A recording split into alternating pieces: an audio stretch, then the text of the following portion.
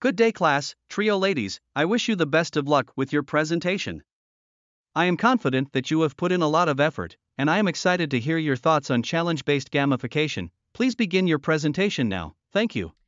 Good day, everyone. My name is Nora Fiza Muhammad Bardam, and I will be giving a presentation on challenge-based gamification. Before I begin, I would like to thank Mr. David for giving me the opportunity to present on this topic. Our group have done a lot of research and preparation for this presentation, and we hope you will find it informative and interesting.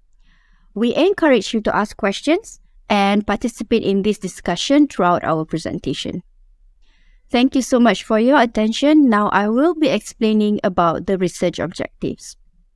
The research is titled Capturing Potential Impact of Challenge-Based Gamification on Gamified Quizzing in the Classroom, as can be seen on the screen right now. Now let's have a look at the paper abstract. The research objectives are to investigate challenge-based gamification on gamified quizzing towards students' engagement and to identify challenge-based gamification on gamified quizzing towards students' learning behavior. So that's the research objectives. Next, I would like to pass the presentation over to my friend Yanti, where she will focus on the method used in this research. Yanti, the floor is yours. Thank you, Fiza. Now that we have covered the title and objective, I would like to move on to the next section of my presentation. And this section, I will be highlighting the research method. And please let me know if you have any question or concern. I will be happy to address them. Okay, let's continue. From this article, the research methods are the approach was applied to logical puzzle quizzes where different gamification adjustments were captured and examined using physics analogy called the motion in mind concept. The structural experiment with a mixed method design was designed around the notion of time pressure and the difficulty of gamifying the quizzing experiences. Okay, now I will be focusing on instruments. The research instruments or data collection through computer-based tools. First is quantitative information. For example, gamified quizzing that was gathered in the first stage was subsequently supported by qualitative data by interviewers in the second stage. Next is qualitative study data were collected from the experimental process via metric mentioned in the assessment section. Last one is a qualitative data were collected to determine the depth of view in engagement improvement and learning improvement in the gamified quizzing context. An interview were randomly conducted among the participants, forming independent and dependent variables respectively. Thank you for listening to my presentation. Sarah, please continue and I'm sure you will do a great job. Thank you, Yanti.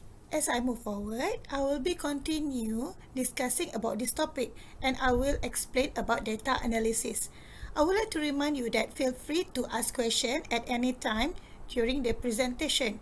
I will be happy to clarify any points that may be unclear. Let's continue our discussion. Data analysis through computer-based tools are divided into two categories: quantitative data analysis and assessment, and qualitative analysis during thematic analysis. Let me explain about quantitative analysis and assessment from this article. Use time in the first experiment. Researchers collected the time required for the whole session and determined the average for each quiz. Second is quiz scores or answer correctness. Both the second and the third experiment focus on the correctness perspective. Now, I will explain about qualitative analysis using thematic analysis. All qualitative data collected were analyzed separately in the data analyzing tools Maxda. This is the software program for qualitative data analysis. It is designed for researchers in the social science, humanities, and other fields who need to analyze and interpret large amount of qualitative data such as interview transcript, field notes, and survey response. Okay, thank you all for listening for my presentation. I hope you found it informative and interesting. I am open to any question or feedback you may have. Thank you again for your attention, and I look forward to hearing from your thought. Thank you. Great job on your presentation, trio ladies. All of you did a fantastic job of organizing your information and presenting it clearly. You answered the questions well, and your use of visual aids was very helpful in illustrating your points. I appreciate the research and effort you put into this presentation. That concludes our class for today. I'll see you all next time.